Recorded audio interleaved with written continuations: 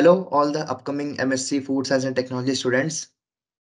I know I mentioned you all with a different introduction today because after all this preparation, I wish and I believe that you all will be at some good place doing MSc in any of the food science and technology subjects, because in different universities, different courses are there, different names are there, but everyone is teaching food science only. So coming on to the straight away to the topic of today's video, we are at the part 12th of the previous year question series of your SCQP12, where we discuss the questions which were asked in 2022 and 2023. We have covered all the questions of 2022 and we have posted two videos of 2023 paper, and this is the third video in your 2023 section. So coming straight away to the question, which of the following are the functions of fat for making biscuits and cookies? So ideally, why we are talking about fat? Because it acts as a shortening. So that means leavening. Yes, fat acts as a leavening agent when we are using it for biscuit and cookies, because when we are whipping it, we are incorporating air inside it. Then as a shortening agent, yes, fat acts as a shortening agent. Binding agent, some people will say that fat acts as a binding agent, but not, because fat never acts as a binding agent because it is not having that ability. Only water and its gluten formation can act as a binding agent. So binding agent property will not be contributed by fat. Then talking about the palatability, yes, it is acting in this domain. Why? Because it makes the biscuits and cookies more tender, more soft, and more chewable. Then chelating agent, no, not at all. So A, B, and D, that means your fourth is the right answer for this question. Then coming on to the next, we have red color crumb of the dark bread is caused by geotrichum or anticum. Yes, it is right. You must remember the name of microorganisms and also the spellings, because they can be very important. Then watery soft rot is due to bacillus lichen formation. No, not at all. It is not because of that. So first is right and second is false. That means your third is the right answer for this question. And we are discussing questions from 2023 paper. Then coming on to next, we have assertion and reason based questions. So in these type of questions, first of all, a statement will be given, and in next statement its reason will be given. So why is that particular assertion being done, and you have to tell whether they are true, whether they are false, or whether it is explaining it correctly or not. So the assertion is, during corn milling, complete germ removal is important. Yes, it is true. Then germ in corn contains high percentage of fat, which will reduce its shelf life because it will make it oxidizable. That means it will make it more prone to your oxidative changes because of presence of high amount of fat. So it explains it correctly. So that means both assertion and reason are true, and reason is the correct explanation of A.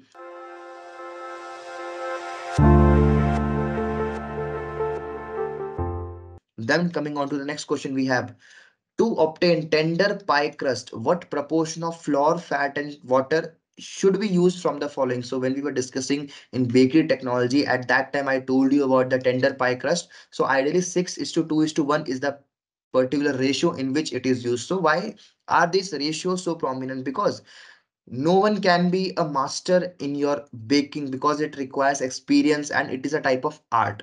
But you can obviously follow a standard recipe, and for that standard recipe you need specific amount of ingredient.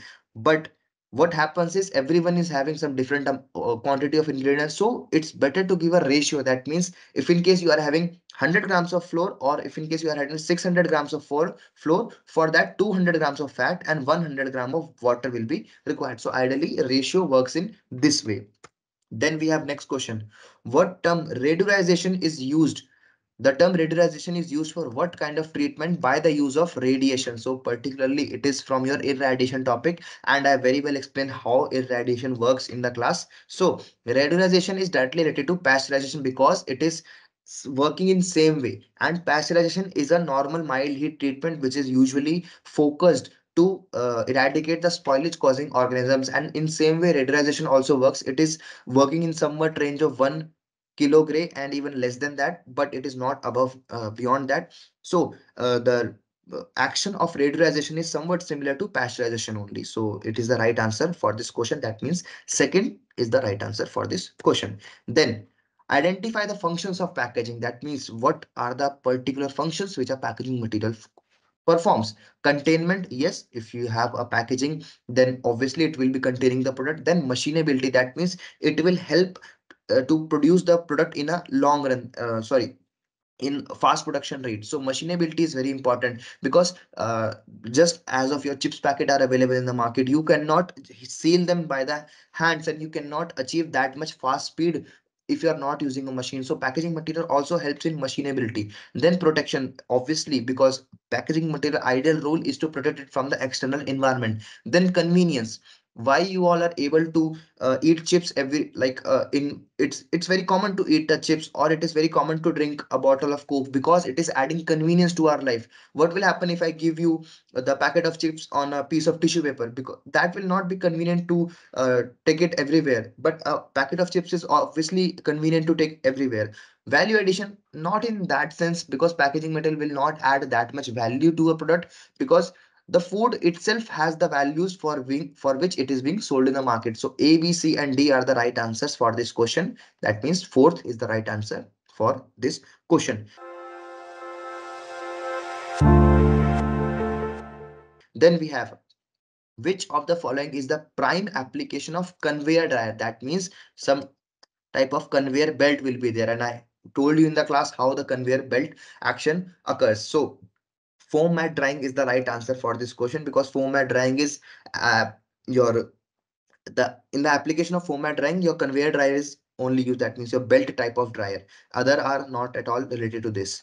Then talking about to next, we have, which of the following has been recognized as a non-permitted color by FSSAI? So rhodamine is the non-permitted color by your FSSAI. Rest all are permitted. Anato is used in your butter, and tarzanin and indigo carmine is also used. But rhodamine is toxic, and it is not coming under GRAS category. That is your generally recognized as safe. So be aware about that. Rhodamine is not permitted color. So here we come to the end of our video, and that was the part 12, in which we discussed some 8 questions from our 2023 paper. So stay connected with us. We'll be soon posting the part 13, and all the best for your exam, and keep preparing for the exam. And apart from your preparation, if in case you are feeling difficulty in covering any topic, or you want a better explanation of any topic, we will be very happy to clarify all your doubts. And if in case you are not able to get the questions which were explained in this video, you can comment down your queries. We'll also clarify your doubts there. So that was all for today's video.